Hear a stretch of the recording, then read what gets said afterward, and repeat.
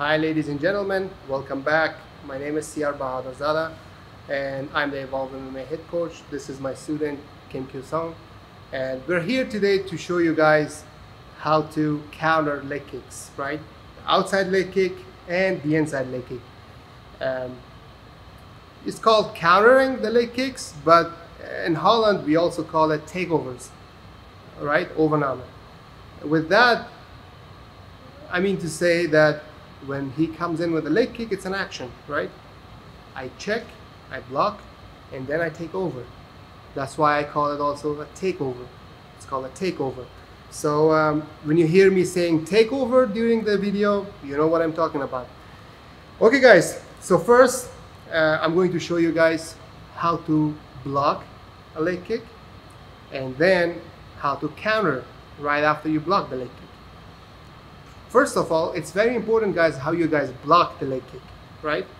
There is a good way of blocking a leg kick and there is a terrible way of blocking a leg kick. I'm going to show you both. So the first one, the right way, how to block a leg kick.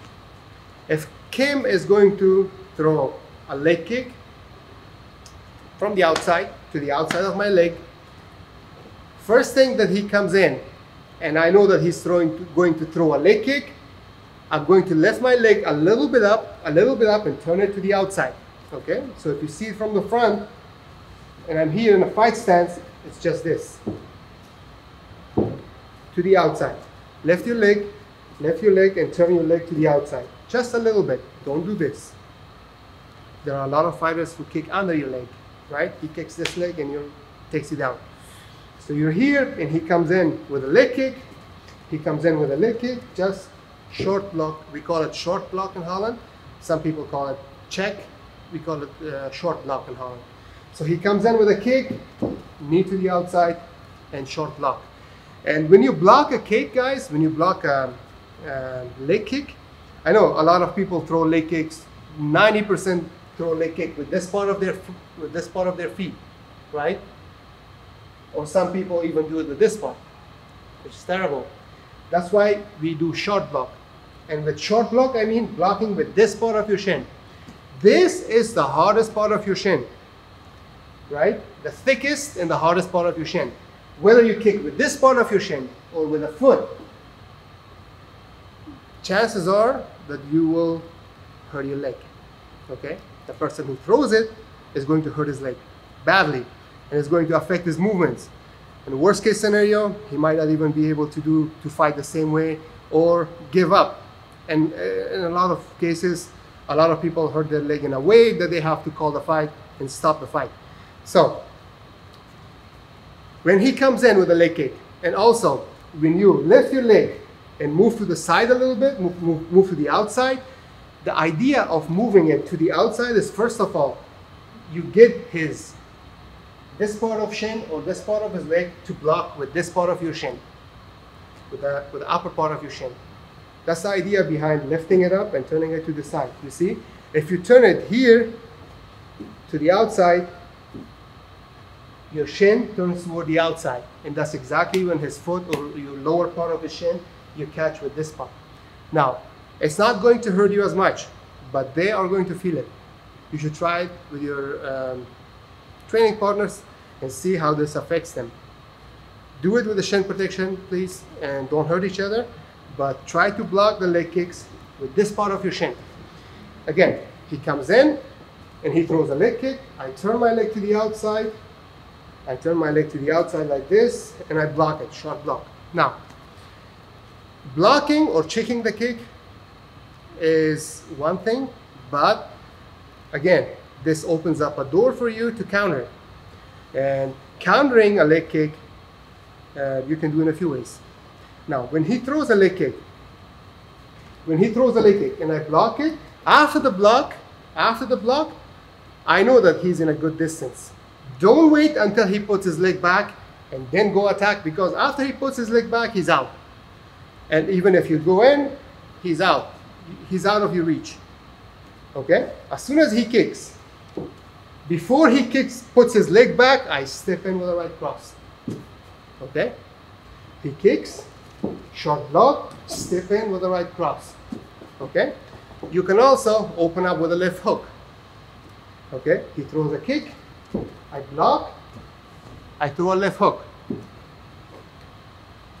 Because I turn to this side with my body, opening up with a left hook gives your left hook a momentum as well. And because he's close with his head and with his body, if he throws a leg kick, he throws a leg kick, block, and then go in with a left hook. Now, there are fighters who like to attack the head after a leg kick, but in Holland, I have seen a lot of kickboxers attacking the body. And with the body, I mean his liver. If he throws a leg kick, I block, I step in, and the body shot. This, punch to the liver. Now, with hit punches, there is a chance that his hands are up and you hit the defense. But with body shots, if you hit someone with a good liver shot and a well-placed liver shot, you turn him off completely. His body shuts down, and it's not good for 8 counts. A good, well-placed liver shot is not good for 8 or 10 counts. It's good for 30 counts. Okay? If you hit him in the right place with the right timing, a liver shot can completely turn somebody off, like completely shut him down. Again, he throws a leg kick, I block, I step in with a body shot. Again, as I block, I turn my waist to this, and when I go back, I turn my waist and put my weight on my front leg, body shot. Okay? So, he throws a leg kick, I block it to the outside, I go in with a right cross, or I block it and I go with a left hook. So we talked about how to block a leg kick, right? Turning your chin to the outside and block. And now I'm going to show you guys how not to block a leg kick, because it's gonna hurt. So when Kim throws a leg kick, and I see a lot of people do this, that's the worst idea ever. Okay. Kicking, when somebody kicks and you just lift your leg like this, they're going to catch your calf. Okay, and calf hurts way more than leg. So don't pull your legs like this and feed them your calf in a silver platter. Don't do that. When he comes in with a kick, I turn to the outside, and the wrong way to do it is when he comes with a kick, is to just lift my leg up like this. He's going to catch my calf. So that's how you not block a leg kick, guys. Don't do that. That being said, now we're going to the inside leg kick. Now, the inside leg kick is the exact same way. We block a little bit to the inside. Now, if Kim throws a leg kick and he aims for this part of my leg, right, the inside leg kick, if he comes in, I go to the outside again. Why? Because if I do this, it's shin versus shin. It's gonna hurt me too. So by turning it to the inside a little bit, I catch the softest part of his shin or his foot on the hardest part of my shin. So just by moving a little bit to the inside, he comes in, just moving it a little bit to the inside, like this, you catch him with the hardest part of your shin. Again, he comes in with a leg kick, block, that's a block. Now, once you block, he feels the pain, and now it's time to counter. Now it's time to take over.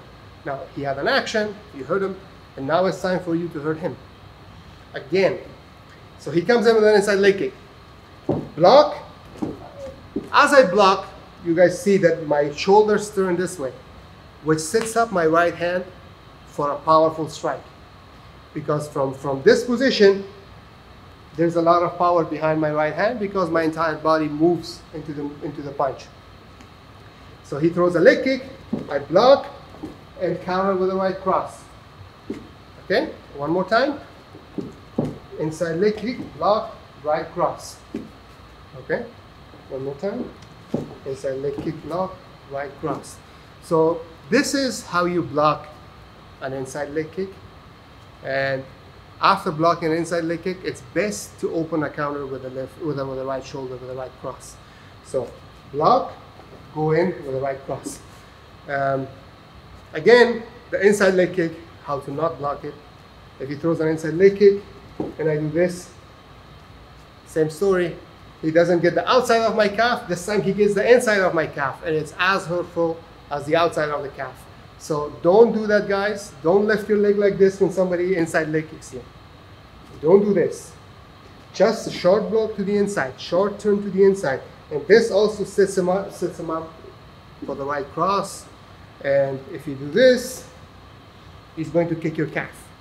Now, we have discussed with you guys how to block an outside leg kick, how not to block an outside leg kick, and how to take over or counter when somebody throws an outside leg kick. And we discussed how to block an inside leg kick, how not to block an inside leg kick, and how to take over or counter the inside leg kick. That being said, our video comes to an end, guys. Thank you very much for watching again, and Kim and I are very grateful for you guys for watching this video and giving us your feedback. Thank you so much. Until next time, stay tuned. There will be more videos. Thank you guys, and see you guys next time.